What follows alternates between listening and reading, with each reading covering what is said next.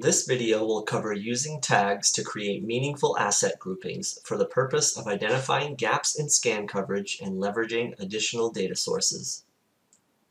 First, navigate to the Tags section. The first set of tags we create will relate to the type of data gathered on our assets. When creating a new tag, we must first define a category. We will call this one Data Gathering.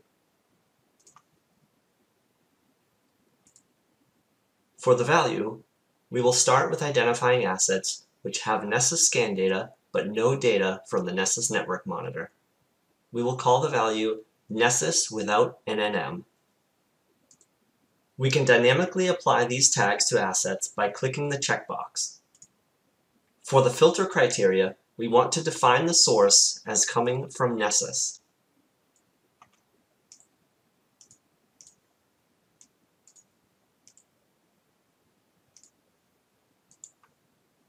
We also want to define another filter which ensures the assets do not have the Nessus network monitor data.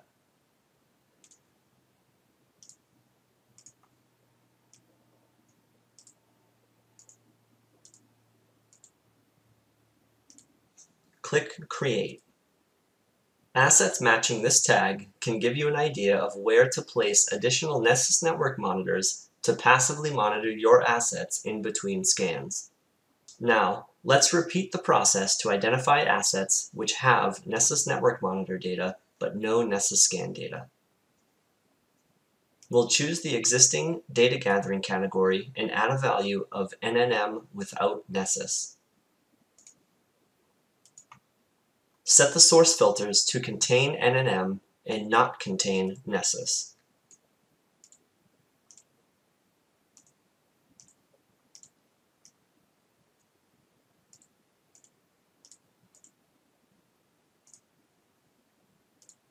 Assets matching this tag will help you identify the gaps in your Nessus deployments or gaps in your scheduled scan coverage. Next, we'll identify assets which do not have any vulnerability data associated with them at all. Choose the existing category and define a value as no vulnerability data. We will exclude all sources of vulnerability data, which include agents, Nessus Network Monitor, and Nessus.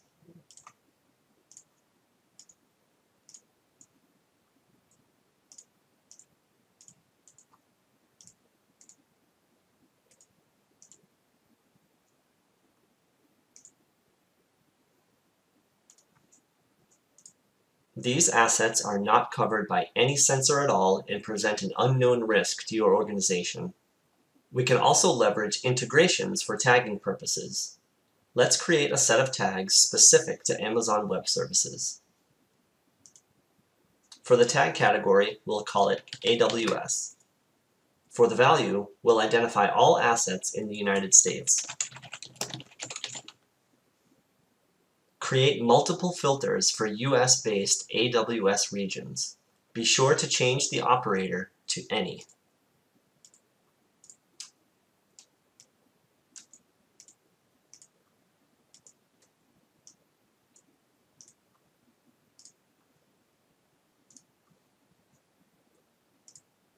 Lastly, let's identify all US-based AWS resources which have not been scanned by Nessus.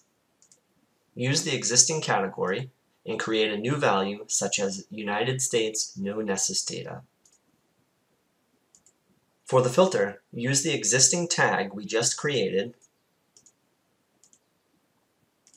as well as a filter for no Nessus data.